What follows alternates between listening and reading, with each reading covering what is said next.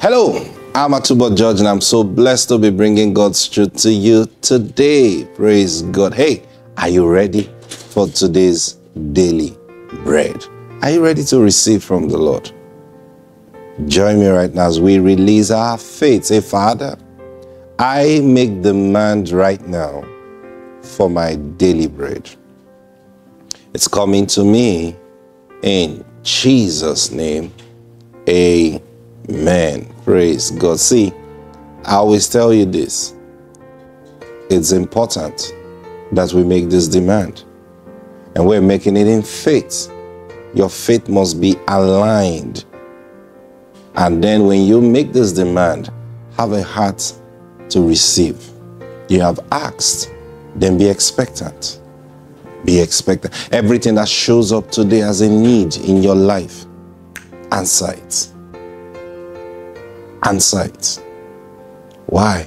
Because I asked God for my daily bread and He's giving it to me. Praise God. You know, the Lord told us something at the beginning of the month during our fasting and prayer. The Lord has said, every challenge that you face this month, look in it for the testimony that will come out from it. Yeah.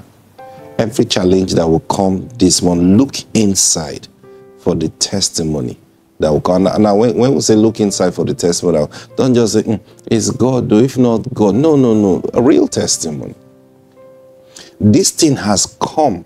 You remember Jesus, when He went to raise Lazarus from the dead, He said, I am glad for your sakes that I was not there, so that you will see the glory of God. How can you say you will see the glory of God that in a dead man's situation? What glory? Now today you say, wow, I never knew that I had so much strength until I went through that thing. I think the glory of God, what wanted to show me is how I thought my life was finished. But I realized, well, Jesus came and rose Lazarus from the dead. That was the glory He was talking about. See, so when we desire things, let's not let our minds become a limitation.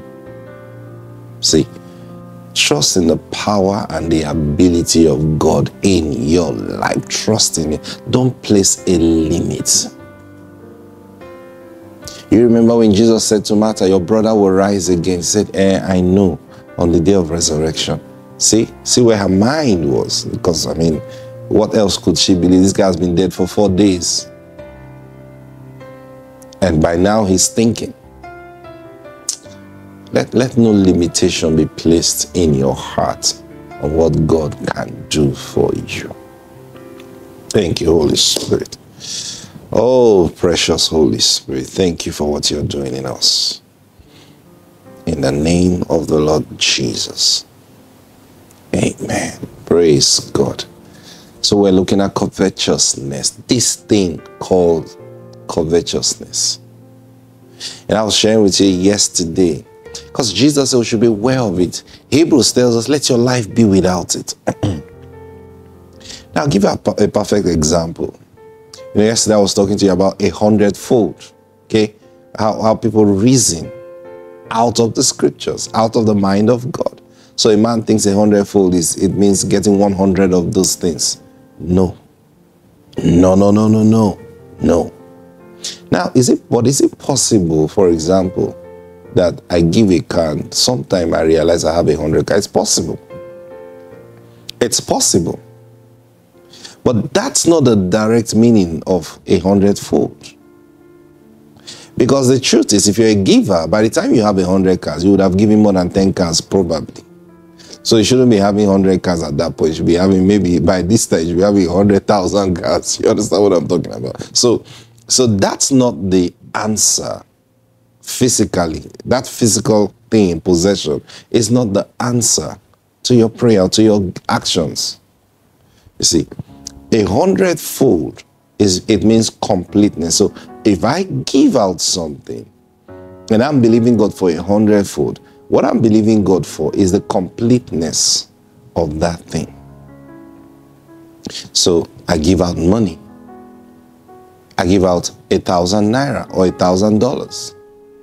What am I believing God for? I'm not believing God for $100,000. I'm believing God for completeness where finances is concerned. So whenever I want to do something that I need money, money will show up for it. I may not have it in my bank account. Are you getting what I'm saying? But once I need to do something, the finances for it will just show up. That's 100-fold. Now, I realized this recently, practically in my life. Many years ago, as a student, we had the new pastor coming to town. And it just came to my spirit that, okay, we should furnish his house for him, just to make him comfortable. So I gathered the brethren and I said, hey, this is what's in my heart. What do you guys think? They said, oh, we're with you. So a few of us, not everybody per se, I think amongst the leaders and a few others, we put money. We were students then, just believing God and trusting God. So we put money together and we're able to set up that house for him. And he prayed a prayer because he was glad and amazed. He prayed a prayer. He said, wherever you go to in this life, you will never lack accommodation. Now, sometimes people pray prayer for you. But you realize something, that there are times you do things in life that you're not just doing it because you are good. You're not just doing it for doing it. You're doing it because there is a connection the Spirit of God is trying to make in that situation. That, I think, for me, now we all did it. But I believe for me, maybe for some other person, but I'm giving this because of what I'm about to share with you. For me, that was a moment that the Spirit of God was doing something in me. Okay, so when he made that statement in that prayer, I knew in my heart that, oh, this is it. This is why we did this thing. This is why this came to my heart. So I believed. And trust me, I realized over the years, now this was many years ago, I realized over the years that for some reason, it works that way. I enter into any city, I find this so easy, I get accommodation. Now, the one that, there was something that happened a few years ago that just cemented that there. I said, Lord, this is awesome. I had gone to Israel, and we were going to Israel as a group, but I had to go a day before, to catch up the planned trip.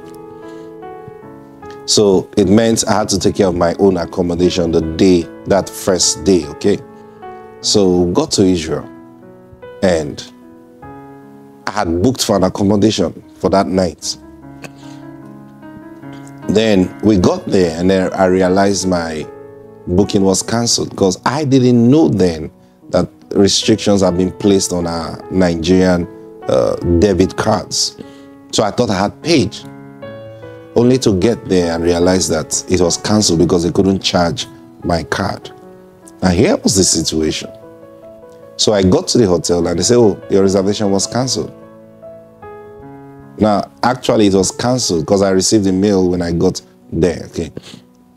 It was cancelled when I was airborne. Now, so I said, okay, but I'm here physically. Why don't I just pay?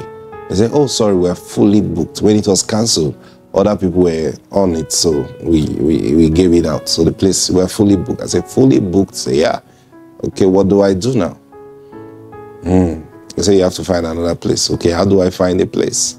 It's strange. That's the first time I was getting to Israel. This was in the city of Tel Aviv.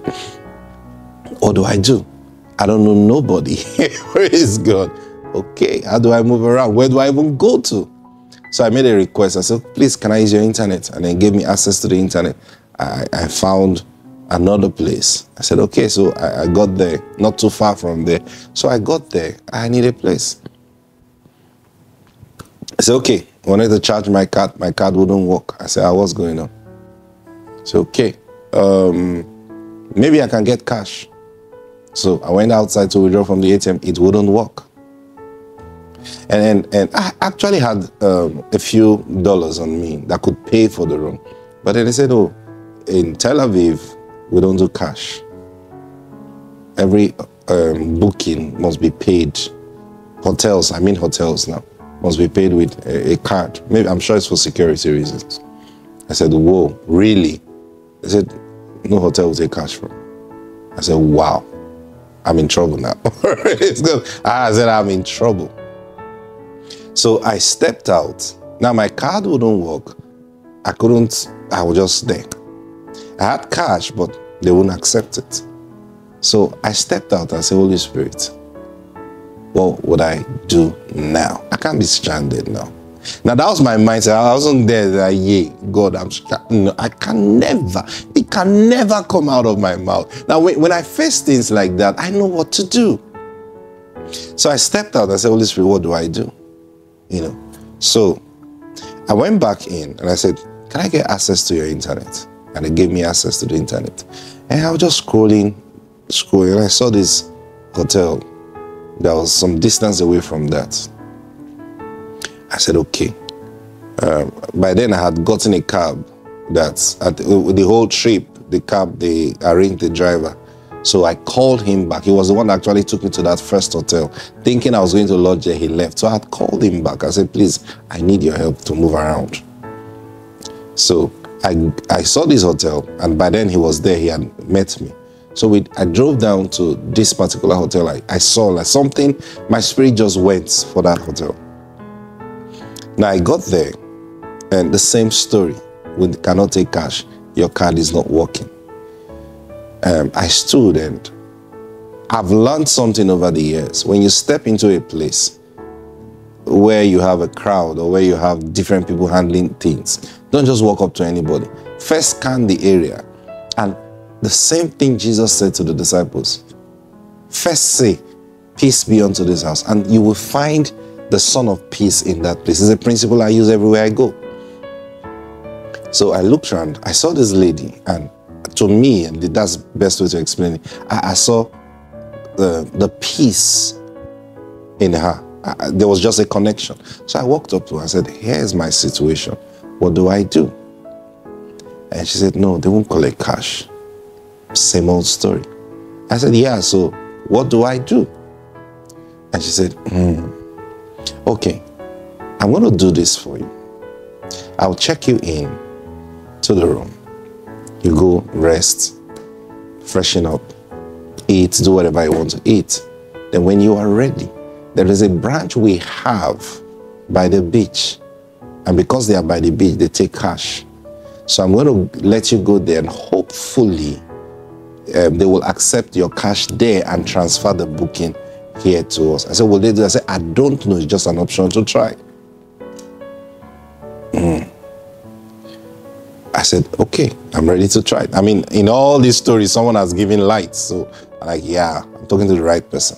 And I did exactly that. I went into, so I was checked into a room I had not paid for in a foreign land. I slept in that room, woke up later. You get what I'm saying? And then I came downstairs and said, I think I'm ready to go. And I went. Now, when that happened, I said, what's going on here? Then I remembered 100-fold is working.